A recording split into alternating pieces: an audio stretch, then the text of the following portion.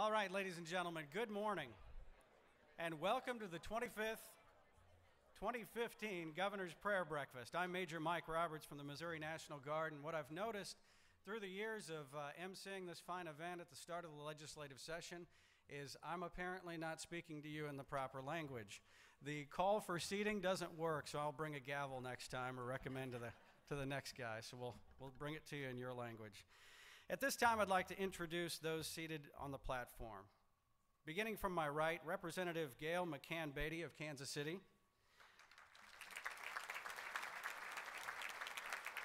Senator-elect Jill Shoup of Creve Coeur.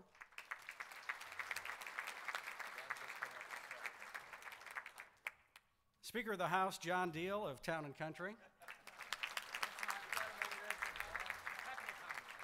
Timing is everything, right?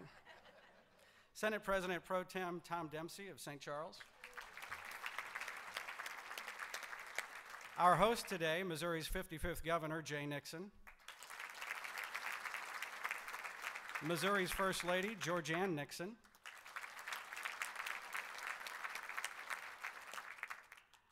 Our guest speaker and his wife, Les Steckel on the end, and his wife Chris next to the First Lady.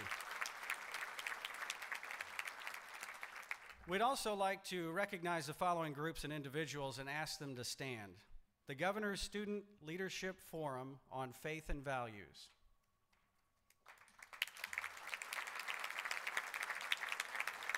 Back in the corner.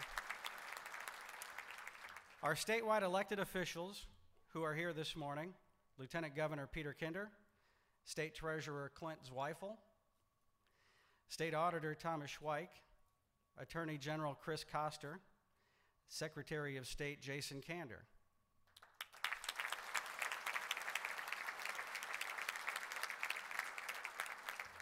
The justices from the Missouri Supreme Court.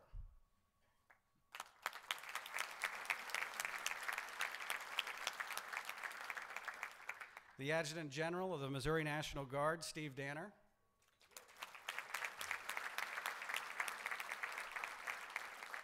And finally, if all other elected officials could stand to be recognized.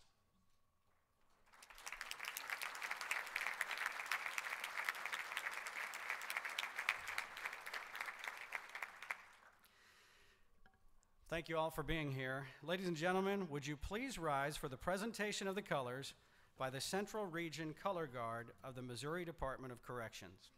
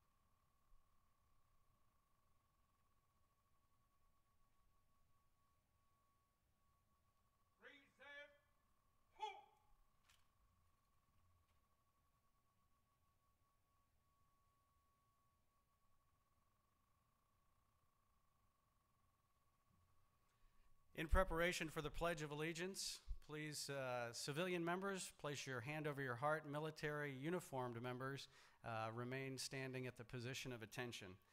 Please join Major General Danner in the Pledge of Allegiance.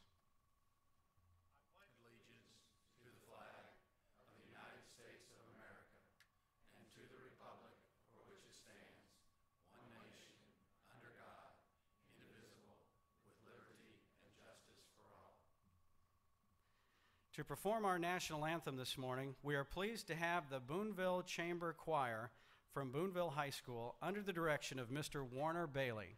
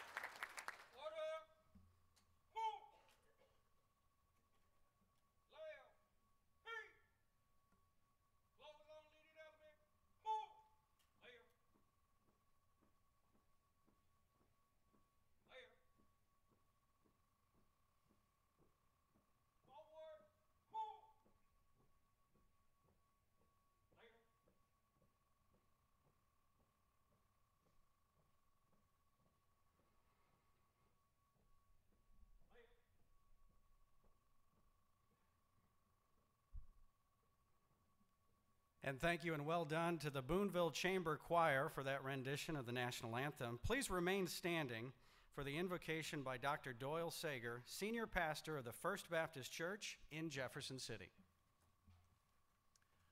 Let's pray together.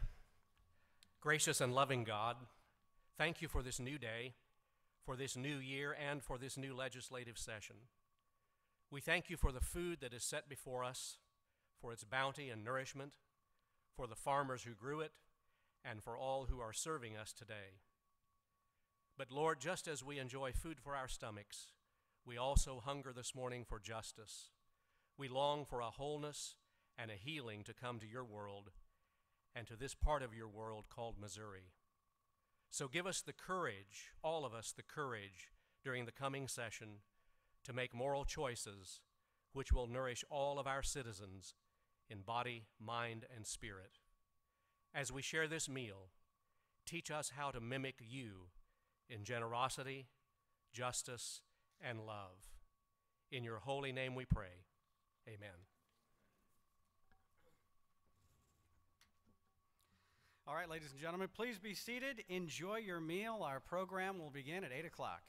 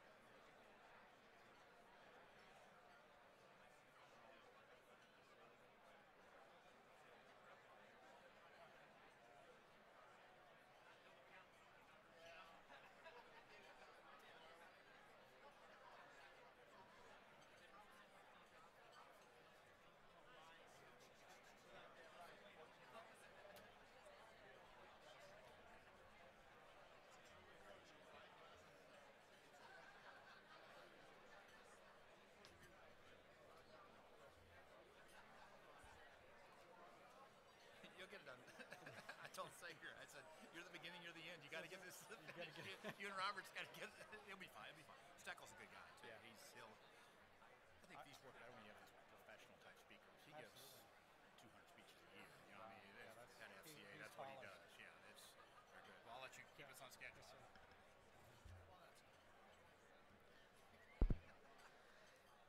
As you finish your meal, we invite you to enjoy the musical selections performed by the Boonville Chamber Choir.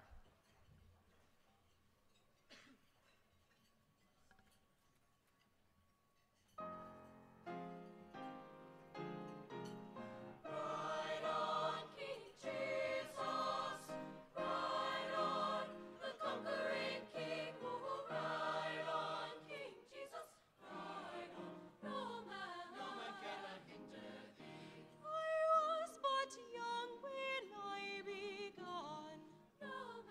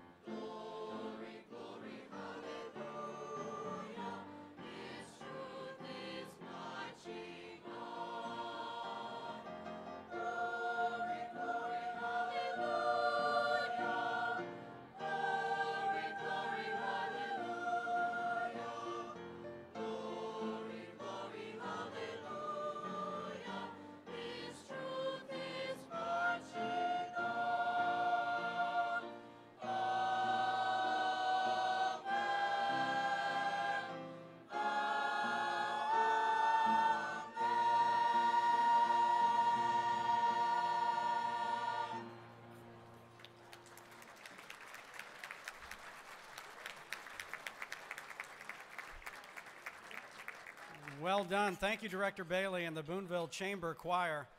Story with that is apparently at Boonville High School today, they've got a late start. So all the other students go in later this morning, and they had to get up extra early this morning to come here. So it's the price they have to pay for.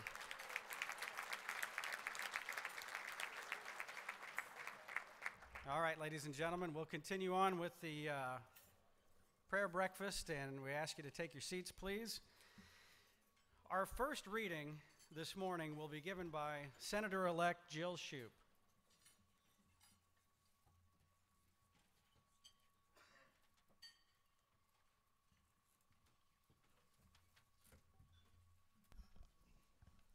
Thank you, Major Roberts. Our first reading is from the book of Psalms, chapter 100. Shout for joy to the Lord, all the earth. Worship the Lord with gladness. Come before the Lord with joyful songs. Know that the Lord is God. It is the Lord who made us, and we are the Lord's. We are God's people, the sheep of God's pasture. Enter God's gates with thanksgiving and God's courts with praise. Give thanks to the Lord and praise God's name. For the Lord is good, and God's love endures forever. God's faithfulness continues throughout all generations.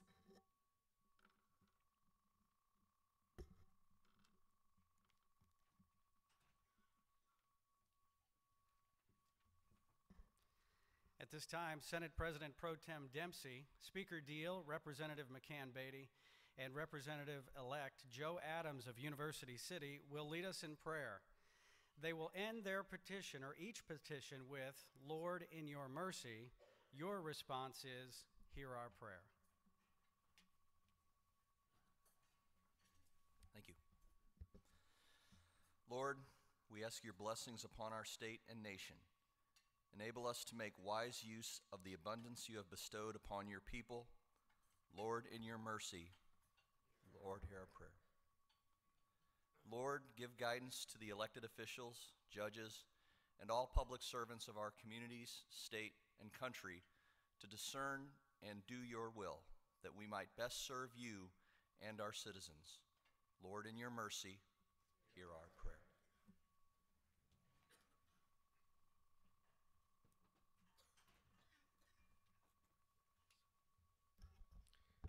Lord, we ask you protect those who have put themselves in harm's way on our behalf.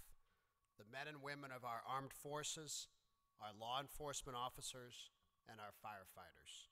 Give them the strength and courage to do their work. Lord, in your mercy.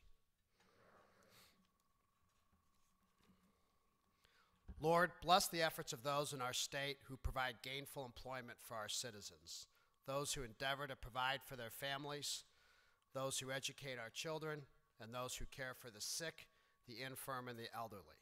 Lord, in your mercy.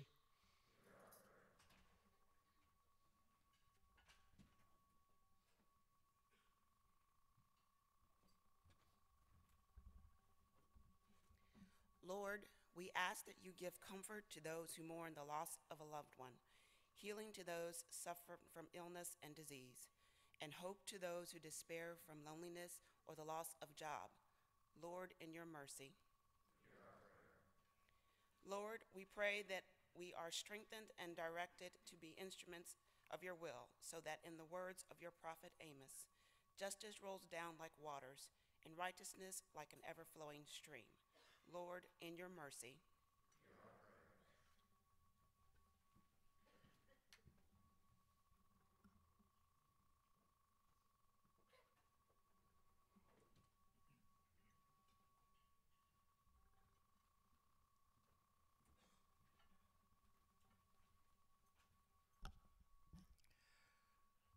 Lord, we ask you grant wisdom and a noble sense of purpose to those who have chosen a life of public service. Bless and direct their work so that it gives lasting benefit to our citizens. Lord, in your mercy. Lord, help us remember always how richly you have blessed us and that you transform our gratitude for your blessings into actions to help our neighbor. We bring these prayers to you with praise and thanks, and we do all this for your glory. Amen.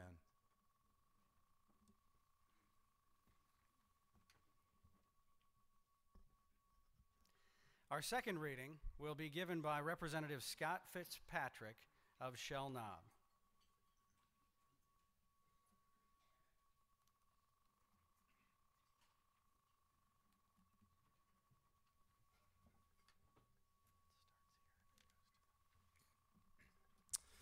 Our second reading is from the Gospel of Matthew, the 22nd chapter. One of them, an expert in the law, tested him with this question: "Teacher, which is the greatest commandment in the law?" Jesus replied, "Love the Lord your God with all your heart, and with all your soul, and with all your mind. This is the first and greatest commandment. And the second is like it: love your neighbor as yourself. All the law and the prophets hang on these two commandments."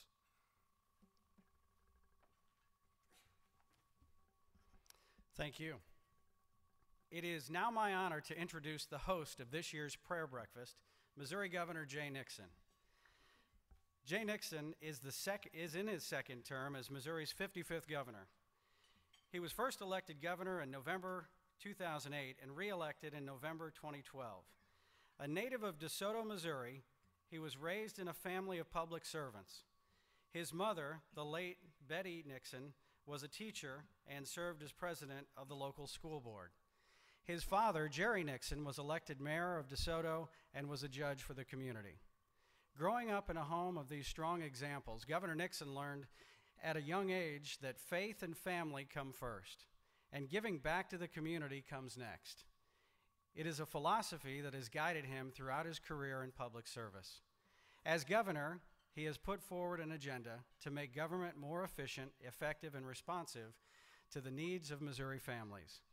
He is committed to continuing his work with the leaders of both parties to attract the jobs of the future to Missouri, make health care more affordable, and place a college education within reach of middle-class students. Governor Nixon and his wife, Georgianne, have two sons, Jeremiah and Wilson. They belong to the First United Methodist Church of Jefferson City. Ladies and gentlemen, Missouri Governor Jay Nixon.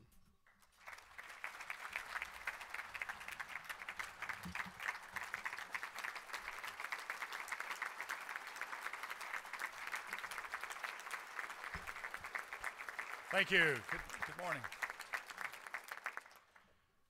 Thank you and good morning. Two quick notes, then I'll get to my very short comments here, and then we'll turn it over to leader of Fellowship of Christian Athletes, Coach Steckel, to move us this morning.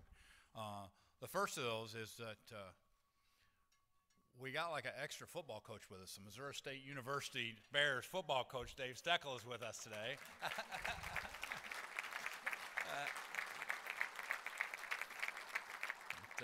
He's fast at work at Missouri State. We're very proud that he's moved from one of our great programs to another in our state, and are honored to have you with us this morning, Coach. The other thing I had a chance to do this morning was play a little game with this Coach Steckel. Those of you that have done a little research or look at his bio there, his book, one of his books, but his most important book that launched him from the NFL to Fellowship of Christian Athletes is called 1 Yard Short. He had the very bad career move to be coaching at the Tennessee Titans during the Super Bowl with the Rams at one point. And most of you will remember that final play in which Mike Jones made a tackle and we got a trophy, and I think it was better on our side of the field than it was theirs, but that's a play that he called.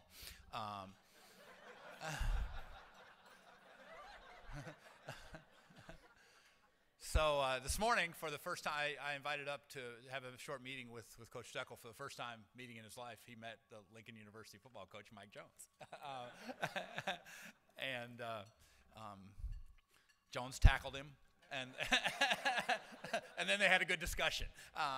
But we thank Coach Jones for being here today. He's got some student athletes with him. We thank him for his personal involvement in Fellowship of Christian Athletes. Like many coaches around the region, around the state at all levels, that kind of leadership makes a real difference in those young folks' lives, and it's a great mission. So it was a unique opportunity, and we didn't want to pass it by. I think he gets the microphone after me, so he can say whatever he wants. Georgiana and I want to welcome everybody here today. It's a new year, new legislative session. I want to tell you, not very many states do this, and we do it well, and it means a lot. To join in prayer, to join in peace as we start this time of the year is so important for all of us as we try to continue to remember who we serve and the order in which we serve Him. I especially want to welcome those who are entering the General Assembly for their first terms and who will be sworn in later today. You're not a rep or a senator till about noon, so enjoy the last few hours of normalcy. Then I've got a couple of constituent questions for you.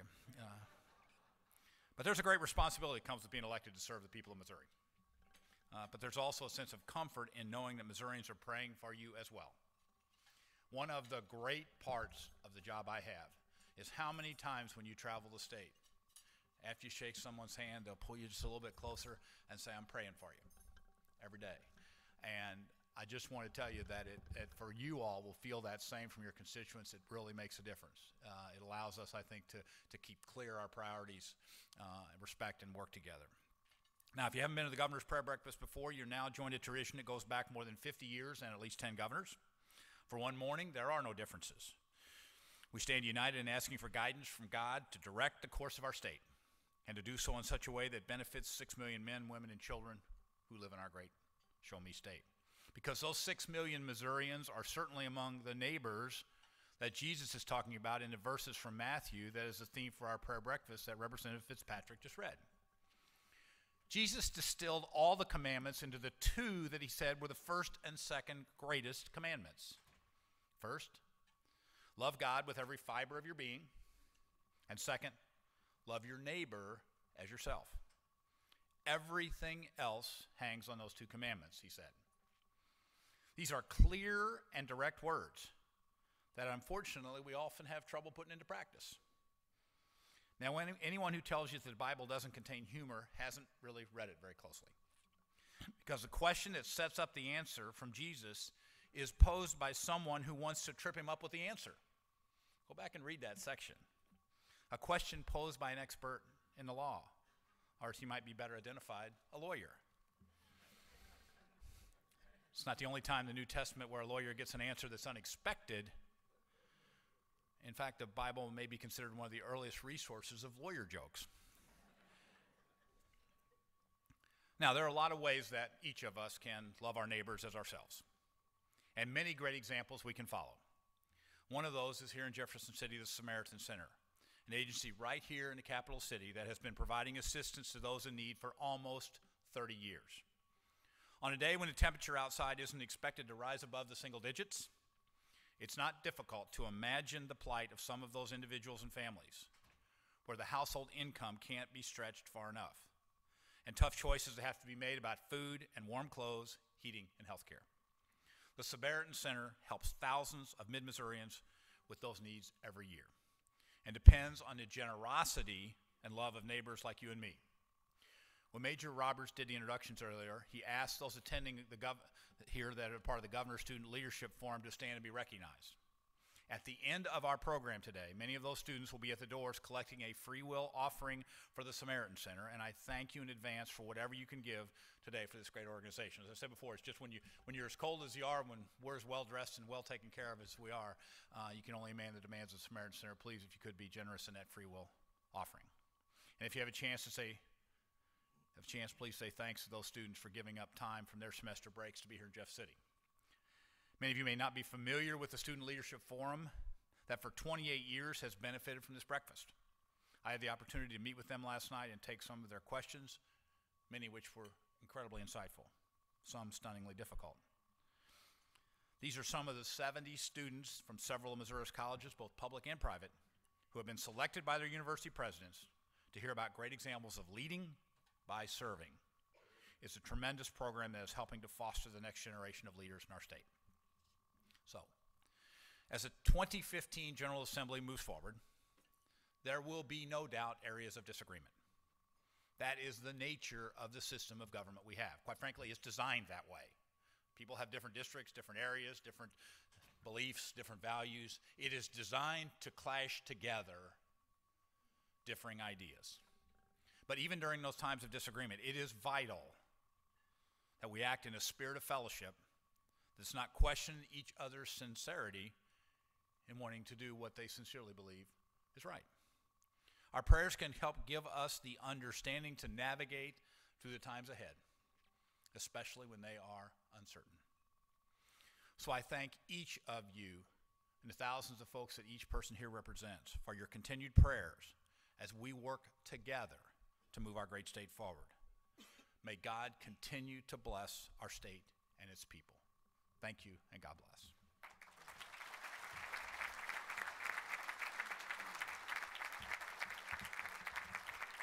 Thank you, Governor. At this time, it's my pleasure to introduce our guest speaker for today's Governor's Prayer Breakfast. In 2005, Les Steckel became the 7th president and CEO of the Fellowship of Christian Athletes. This followed a football coaching career over more than 3 decades at the high school, college, and professional level. Some of his coaching highlights include serving as head coach of the Minnesota Vikings, being a coach on 2 Super Bowl teams, the Patriots and the Titans, and coaching Brentwood High School to the Tennessee 5A state championship. Coach Steckel also served our country for 30 years in the Marine Corps and the Marine Corps Reserve, retiring of the rank of colonel. Les and Chris Steckel have 3 children and 3 grandchildren, and we are pleased to have him as our speaker this morning. Will you please join me in welcoming Coach Les Steckel?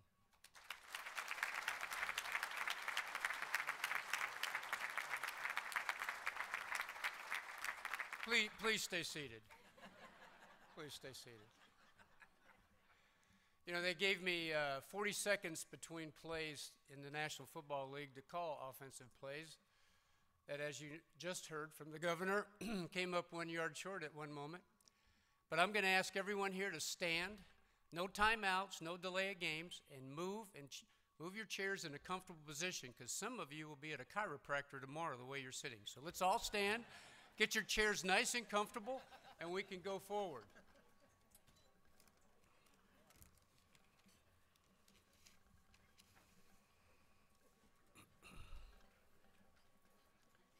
I appreciate that introduction. It was exciting to see the color guard, to see uniforms in the audience, and being a Marine, and my younger brother, Dave, being the Marine, we take great, shall we say, pride in serving our country. So I'm going to ask, are there any jarheads in the audience? Any jarheads at all? If so, please stand up. Hoorah!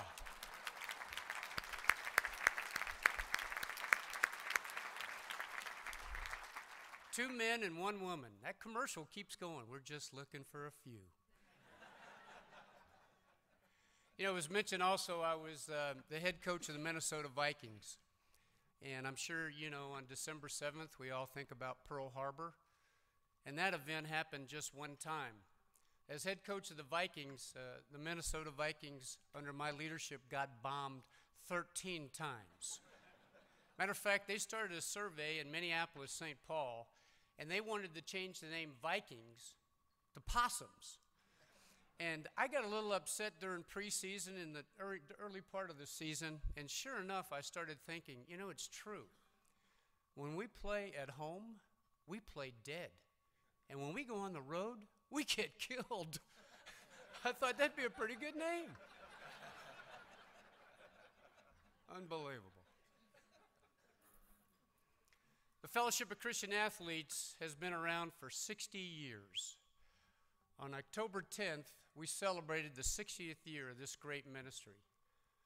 And October 10th, or I should say November 10th, we celebrated FCA's 60th year, and also we celebrated the 239th anniversary of the Marine Corps. Special days in my heart. I have to tell you, the theme of FCA for years has been influence. And influence is something that I think is powerful when you have the right model. And in the Marine Corps, I learned about physical fitness, and I've always wanted to influence many people on the importance of physical fitness. And I have failed miserably. But one person, my grandmother, who lived in Cementon, Pennsylvania, wonderful lady, I went to see her when she was 65 years old on her birthday. And I said, Grammy, I've never been around anyone with such great spirit as you. And I love your attitude. But I said, Grammy, we want you to be around forever, and I'm hoping to encourage you and influence you. Just walk 3 to 5 miles every day, starting today on your birthday. And I can hear her with her Pennsylvania accent say, Les, I'm going to do it. And she walked that day, and she walked the next day, and she's been walking for years. Matter of fact, last week she turned 99, and we have no idea where she's at.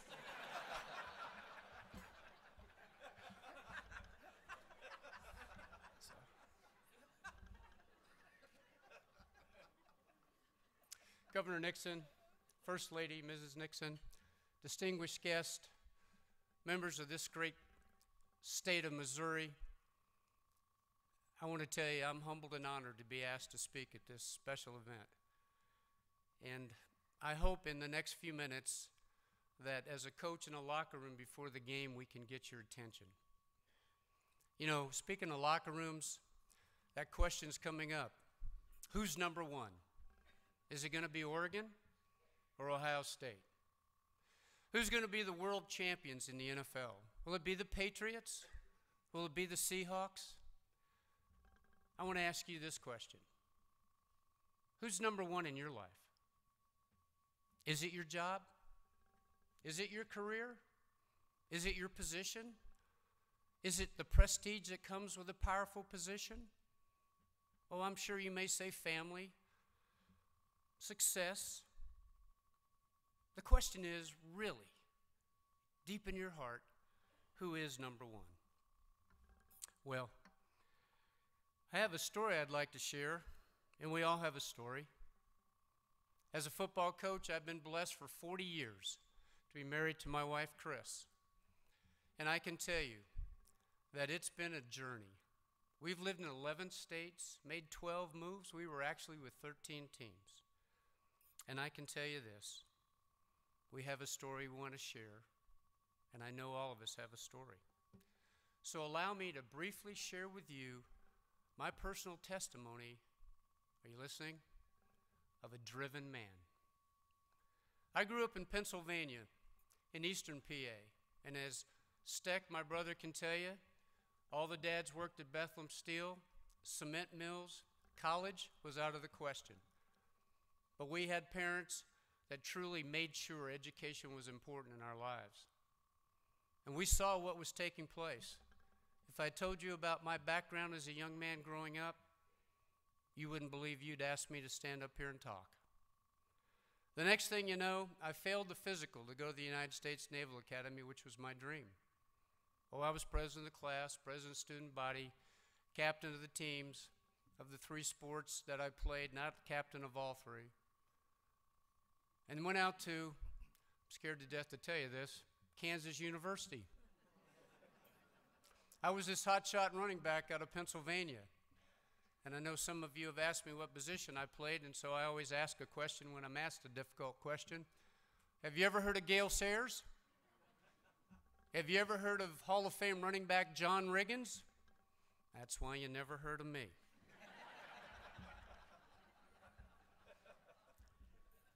Well, one evening, one of my teammates asked me to come to an event where I would hear someone speak with a ministry called Campus Crusade, and I told him I didn't need any of that religious jazz. And sure enough, his 6'6", 275-pound frame had me there. And I had just won a Golden Gloves boxing title as a light heavyweight champion. I grew up as an angry kid. I fought a lot, and now I had an opportunity to displace that. And I was sitting there one night, and this is what I heard. This gentleman said, over here on this side, and he made a fist, He said, you're born. You have no control of that. And over here on this side, you're going to die. And you have no control of that. Oh, you want to take a gun, stick it in your mouth, and pull the trigger? You call that control? But he said, I'm wondering how many people tonight are willing to understand that you had no control of your birth, and you will have no control of your death, and are you tough enough, is what he said, to relinquish that timeline to Jesus Christ? Well, when he said tough enough, I was listening. I didn't make some sudden change. I thought about it and contemplated, spoke to a handful of people, and at age 19, I accepted Jesus Christ as my Savior, but not my Lord. People oftentimes put that in the same sentence. See, I was like Aaron Rodgers on that insurance commercial. Discount double check. I bought the fire insurance, but that was about it. But what he said that night was, if you accept Christ as your personal Savior, you will receive not only peace in your life, but purpose and power and pardon. I didn't understand pardon. I couldn't even begin to understand what peace was in my life. Power, I had no interest in that. But purpose, I wanted to know why I was put on planet Earth. I've been after that question for years as a young boy and then through college. But at age 19, it made sense. I can remember thinking about what I had done that night. Committed? No. I didn't get it. I really didn't get it. But I wanted to know meaning and purpose in life. Well, fast forward to the day I graduated from college. Yes, in 1968. The next day I joined the Marine Corps. Suddenly I was at Officers Candidate School, 26 weeks of infantry school, 33 days in a kick, as we said, and off to Vietnam I went. As an infantry officer in charge of 250 Marines and 80 Vietnamese soldiers, and I was 23 years old. It was a war that when we came home, we were told never to wear our uniforms. Some of you may remember that, but I can tell you this. There were a lot of frightening moments, but in February 15th, 1972, when I was honorably discharged from the Marine Corps in active duty, I got on my knees in my apartment and I said to the Lord, I have never been more frightened in my entire life. Oh yeah, I'm familiar with ambush sites. I'm familiar with firefights. Lord, I'm scared to death. What is it you want me to do? Have you asked him that question? Well, I kept turning every way where I was playing on a national football team in Quantico, Virginia, and my wife, who was my girlfriend at the time, and many of my Marine friends who still are, said, you ought to be a football coach. You love football. And I said, that's the last thing I'll ever do. And let me tell you why. Because in the 50s and 60s and 70s, you were abused, you were berated, you were belittled, you were cursed. It was something I wanted no part of and never to do that to anyone. But I can see why the Lord led me to that. Well, 6 weeks later, I was at the University of Colorado as a graduate assistant, making $150 a month, sleeping on a cot in a garage with no heat.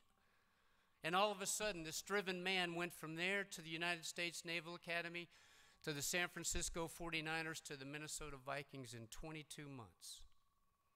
You see, some of you have heard about type A personalities.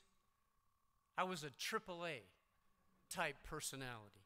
I was in the far left lane going 110 miles an hour. And you want to know why?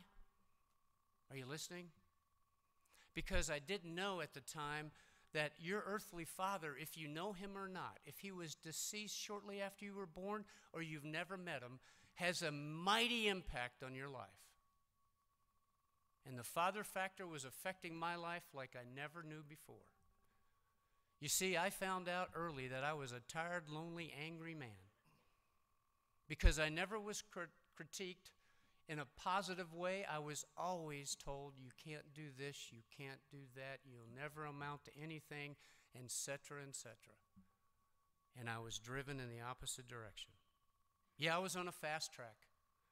Matter of fact, I was the second youngest head coach in the history of the NFL, and suddenly fired. And a lady came up to me one day when I spoke at a church, and she said, you know, God's broken you. And I remember her walking away from me and saying, what is she talking about? I still didn't get it. Well, after that year of being fired in Minnesota, I quickly went to the New England Patriots. Was asked to run the offense, and we went to Super Bowl 20. Talk about a challenge. They still talk about it today, the 1985 Bears. That's who we had to play in Super Bowl 20.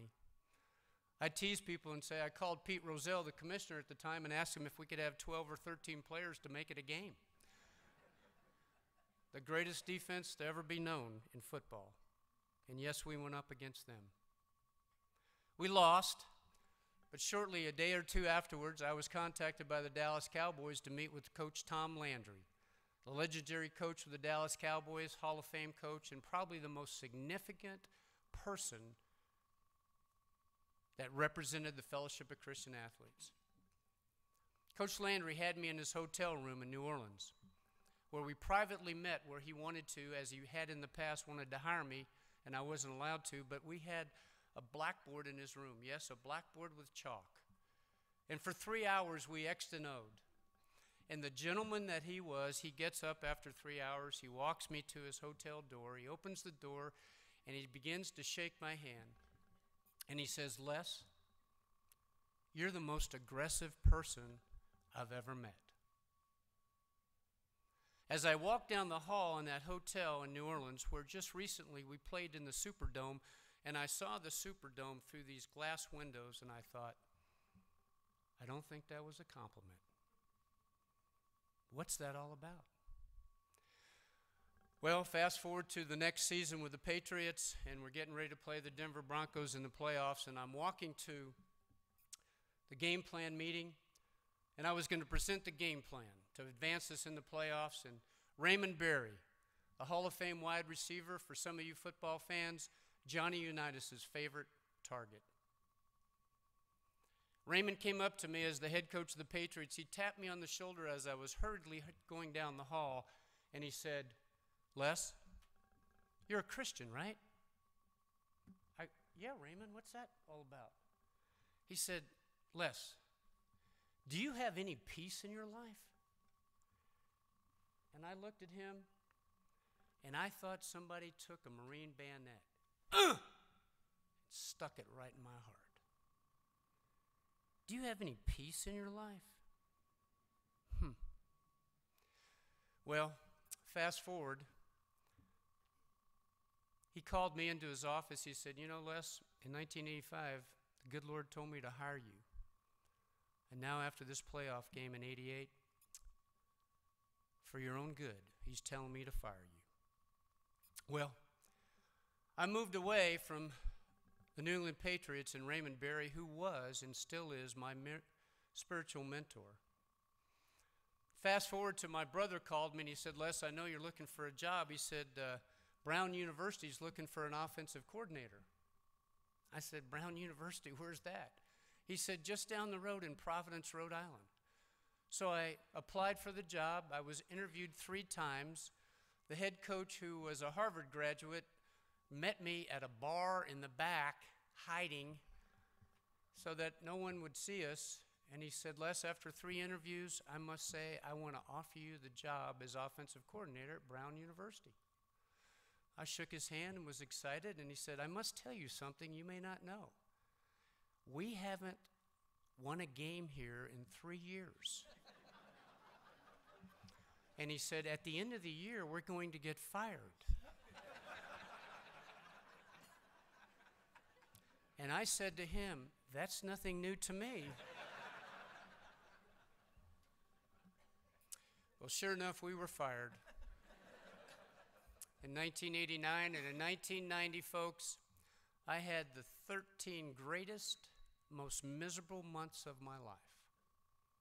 I finally went through that brokenness that lady spoke about 6 years prior. Brokenness, what is that? What does that look like? See if I can paint you a picture. My wife and I would get up on a Sunday morning. We would take our 3 children to church. We would come back. As she was preparing the Sunday dinner, I would run out to cut our yard in our home in Foxborough, up on a hill where you can stand in our yard and look across and hear the roar of the stadium, feel the electricity, see the press box where I once called plays for a great team for 4 years. And as I cut that grass, I kept saying to myself, I haven't heard from one person. I haven't gotten one phone call. No one in the business has even written me a note. And I realized I was out there all by myself, alone. And I shut that lawnmower off, and I ran up this long driveway up the hill, and I sprinted through the garage and slammed the door behind me and ran past the brick fireplace that we had, and I turned to my right and leaped 2 and 3 steps to my bedroom, and I jumped in the door, closed it, and pushed a little button to lock it, and I slid to the side of my bed on my knees. And I cried, and I cried, and I cried. That may be a picture of brokenness. How about this? You ever seen a wild stallion up on its hind feet, and it's snorting and kicking dirt and raising its hind legs and running away? And then suddenly, some great individual breaks that horse, climbs on that horse, and with just a slight tug of the rein in one direction, that horse follows that direction. That's what brokenness is. Have you been there? You see, I was going down that highway 110 miles an hour, and God slammed on the brakes. I slid to the shoulder of the road, almost going over the cliff. And he told me to look in the rearview mirror and see the history of my life and why I was behaving the way I was. And then he showed me on the side of that car those 2 blind spot mirrors, and to see all the blind spots I had that I never knew about and still have some. Oh yeah. That's what brokenness is. So in October of 1990, I came to my wonderful wife who loves football, who's been nothing but a great teammate. As mentioned, we spent 27 years in reserves. Can you imagine working 16 hours a day? Yes, 7 days a week. Yes, Christmas, Easter, New Year's Eve day, and then having a 6-week vacation, only that time off, and spending it in the Marine Corps. She used to say, "Where are we going for vacation this year, honey? Camp Pendleton, Quantico, Virginia?" 27 years. So I turned to her and I said, "You know, Preppy," I call her Preppy, she went to Berkeley. I said, "Preppy, where do you think God wants to have us raise our family?" She said, "Why?" I said, "I don't think I'm ever going to get a job in coaching. No one's ever called me, reached out to me. Where would you like to live?" And she said, "Well, I have an idea." I said, "Why don't you go to Dunkin' Donuts down the road? I'll watch the 3 kids." And as she tells me, when anybody wants to watch those 3 kids and I can get away for a minute, I'm off. She comes back and I ask her where she thinks we should move our family, and she said, "Charlotte, North Carolina." I said, "A girl from Southern California wants to live in Charlotte, North Carolina?" She said, "Honey, you've always wanted to be a part of an NFL expansion team." "What? I'm never coaching again." "Where is it you want to live?"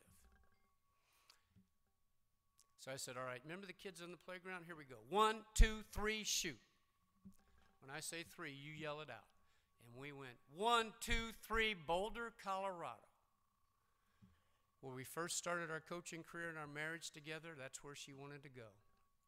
I called everyone about insurance, working at bakeries, whatever. I couldn't get a job to save my life, but fast forward to December 24th, 1990, on Christmas Eve, when I was coming down the steps, and I was praying out loud, and I said, "Lord, this has been a journey. Tomorrow's the day we celebrate your birth. I want my 3 children and my wife to look in my eyes and know that I am sold out. I have totally surrendered to your son, Jesus. And I want them to see that. But I must confess, I'm the most depressed, down individual you may ever have known. Would you please help me? As I came down those steps and came into the kitchen, I helped my wife with her top coat. You can imagine in Foxborough, Massachusetts, it was cold, and we were headed to Christmas Eve service at our church. I told the 3 kids to run out to the car and get in. As I was helping my wife with her top coat, the phone rang. I went over to the phone, and I didn't pick it up because I said, I'm an unemployed football coach, and I could get rejected again. And then I realized I hadn't talked to anyone to get rejected. I picked up the phone, and this is what I heard. Are you listening? This is Bill McCartney, head coach at the University of Colorado, founder of Promise Keepers. Les, as you know, we're down here to play Notre Dame for the national championship, and I'm walking to a staff meeting, and out of nowhere, I felt God touch my heart and tell me to call and offer you a job at the University of Colorado in Boulder. He said, we don't have any openings. I don't even know what you're going to coach, much less pay you. But I know one thing, I'm to call and offer you this job. Well, as the kids and I drove to the church, we pulled up into the parking lot and we saw the candlelight service. It was in action. And we told the kids to run in and save us a seat in the pew. And my wife turned to me as I told her the story, and she said this, you know, honey, I think God's telling you to go back to Boulder, back to the University of Colorado, and this time, you listening? Do it His way. She's exactly right. At age 44, I finally got it. And I knew one thing. My theme was going to be relationships is the most important thing. And relationships are built by going, first of all, inward, and then upward, and then outward. And I believe once you get inward, as I had to go to the shaft of my bowels and clean out all the yuck to find out why God made me the way He did, to do what I can do for Him, to bring Him the glory. Well, we're with the Fellowship of Christian Athletes now. As I said earlier, November 10th, we celebrated our 60th anniversary. And I can still remember at my first camp when I saw an individual by the name of Roger Staubach, Heisman Trophy winner at the U.S. Naval Academy, future Hall of Fame quarterback for the Dallas Cowboys, who I just had lunch with the other day in Dallas, and he's standing at a podium. He was my hero, and every young man, 700 plus in that audience, standing there sharing his personal, intimate relationship with Jesus Christ. Picture that, and then push it all over the United States and now all over the world as we're growing. That's what takes place with men and women athletes and coaches, making a difference in the young people in the athletic world today. Christ is being shared nationwide. I want to close by just saying this to you. Dave and I grew up in a pretty rough, tough neighborhood. And as I shared with the Jefferson City high school team yesterday, the most depressing thing I've ever heard, when I was a young kid, these men would take me off the streets, and they would take me into a bar, and they would sit me down on the stool, and they'd be drinking their whiskey and beer and smoking their cigars, and they'd be telling me their life stories, and I had to sit there and listen as a 12, 13, 14-year-old kid. And the most depressing thing I've ever heard was this. Hey, kid, if I had it to do over again. Hey, kid, if I had it to do over again. See, we all get to run one lap around this track. I'm not in the back nine. I don't have 4 holes to go. I've turned the curve. And I see the tape, and I'm looking forward to sprinting and bursting right through it. I don't know about you. So I leave you with this thought. Take your mind in the eye of your mind and go to New York City on 9/11 with me. You see those planes? You see those burning infernos? You see all those people running for their lives from the fire, and then you see scores and hundreds of heroes running to those buildings. Do you see that? This country needs heroes. So I want you to hear this loud and clear if you've heard nothing. If a terrorist can die for a lie, then a Christian should live for the truth. Thank you.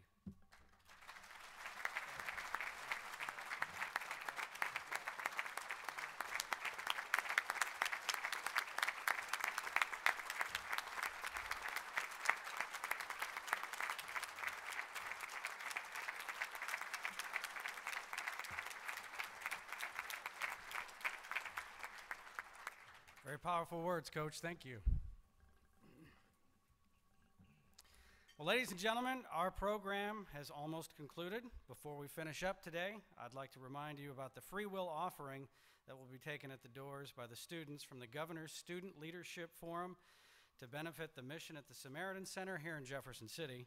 Our benediction will now be given by Dr. Sager.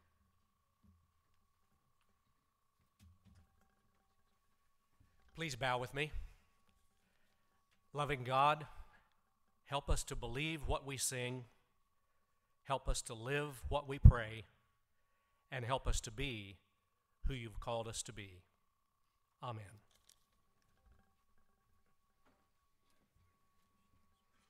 All right, once again, this has been another great event. Governor, thank you. We appreciate it.